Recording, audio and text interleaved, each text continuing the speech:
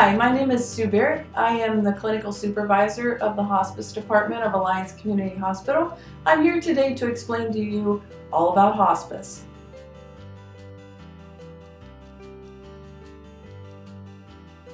Hospice truly is a philosophy of care. It's not about where you live. It's about us coming to where you are.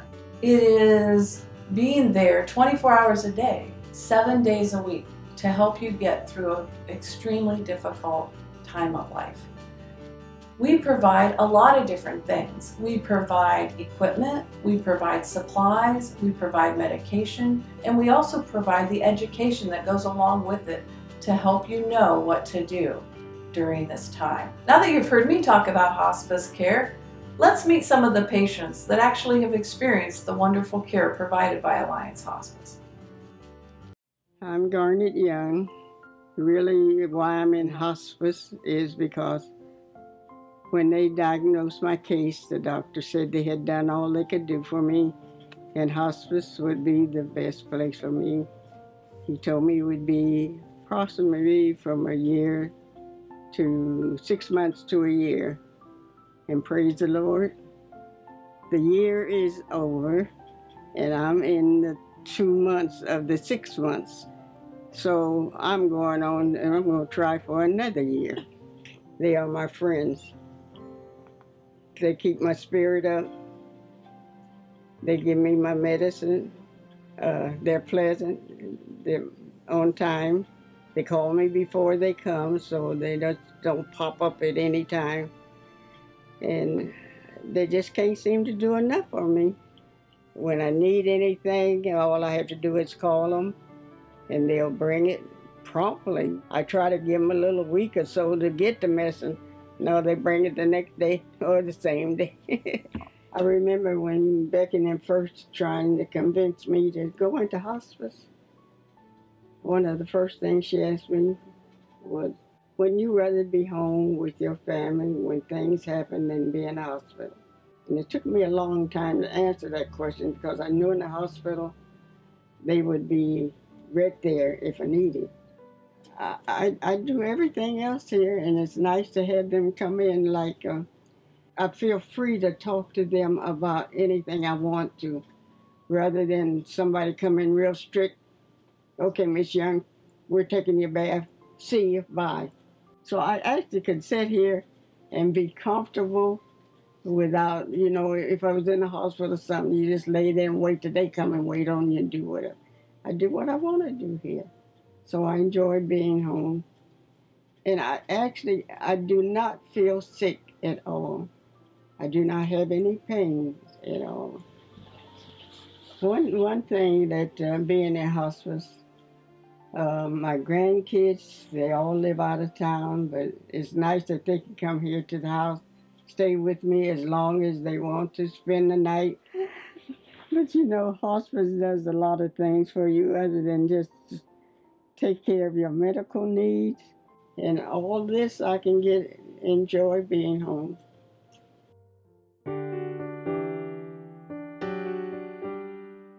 I'm James Conley, and the nurses can tell you, I've had quite a few of the hospice nurses out, and Katie can probably tell you the best is that they didn't think I was going to make it a couple of days.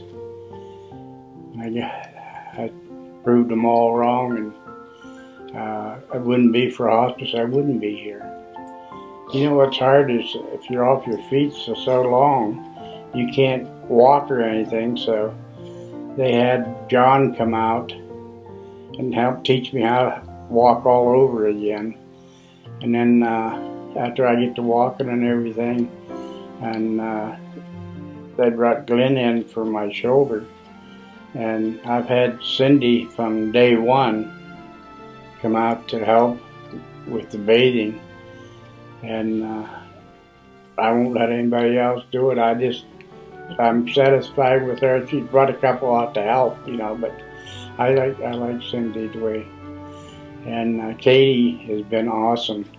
But I'll tell you what, all of hospice, all of them, I've never met one yet that I haven't liked. And they've all got a great sense of humor. And they care about their patients. They'll call and check in and make sure I'm okay. Sometimes she'll come out twice a day just to make sure I'm doing good. And as far as I'm concerned, anybody from hospice comes out here is my friend. That's all there is to it, because they all do good. And that's one thing I like about it too. They work with you to help you get what you need. Because Katie, she comes out every Tuesday and Friday to drain me, because I have a port in my side, and that helps me from having to go to the hospital to get drained. So I got a son and a daughter. Even when the ones that were up here, they were scared because they didn't think I was going to make it either. I've got nothing but the highest praise for hospice, because I know if it wouldn't be for them, I wouldn't be here. I'd be gone.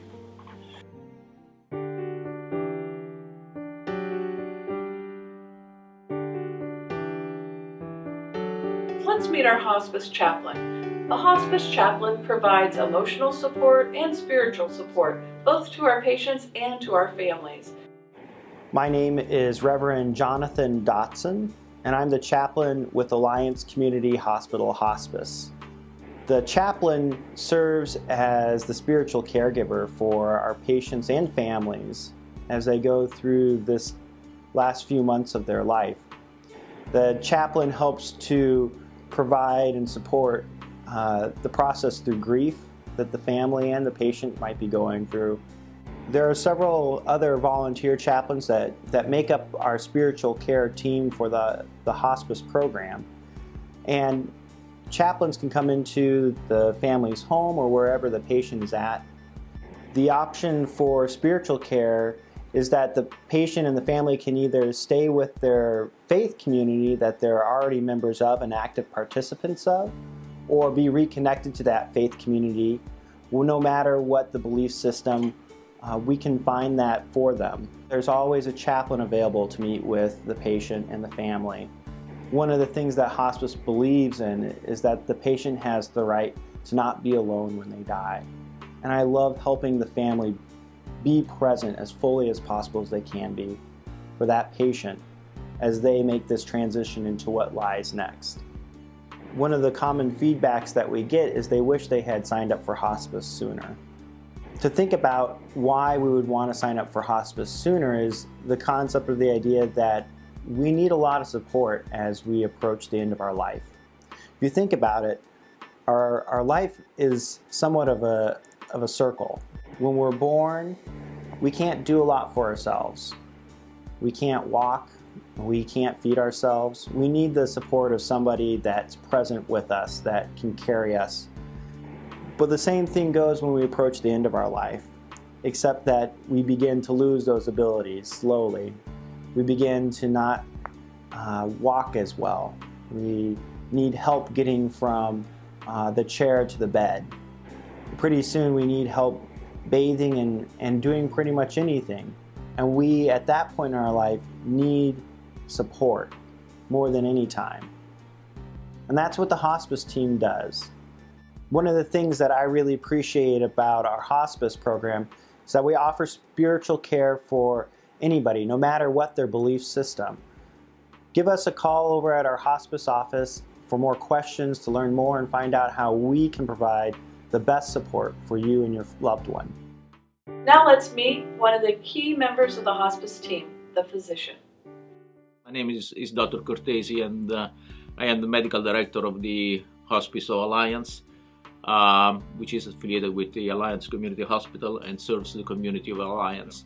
My goal as a director of the hospice program is to sort of coordinate the care of the patient. So hospice started as a program mostly for cancer patients, but now with other diseases, of course, with the prolongation of life, many other patients with other diseases are referred to hospice.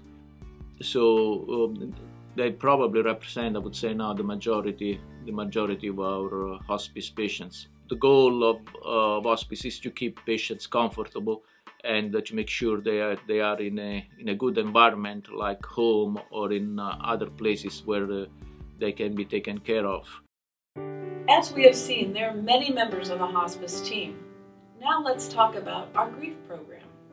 I'm the bereavement coordinator of our program. Our bereavement program includes a 13-month following of the patient's family. We provide a variety of services, from one-on-one counseling services to phone calls to providing a grief support group that meets at our office.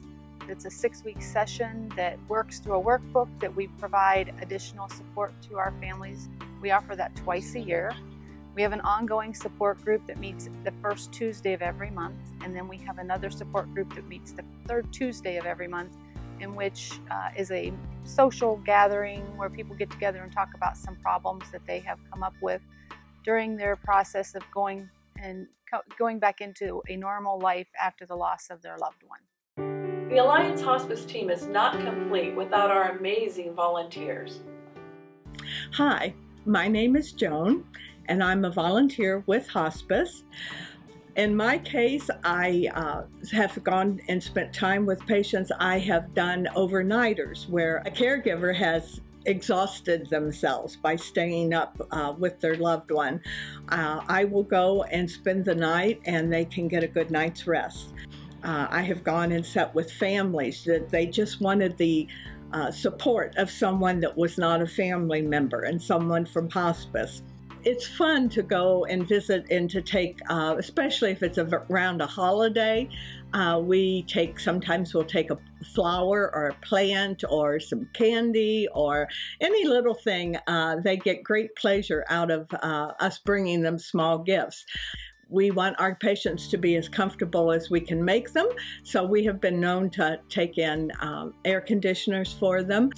So we try to go out of our way to do whatever we can for the family as well as the patient. We have been known also to have patients that under our care, they improve to the point that we will transition them out of hospice, but they actually benefit from the care to the point that their life is extended. And that's always a pleasure to know that they still have some quality time.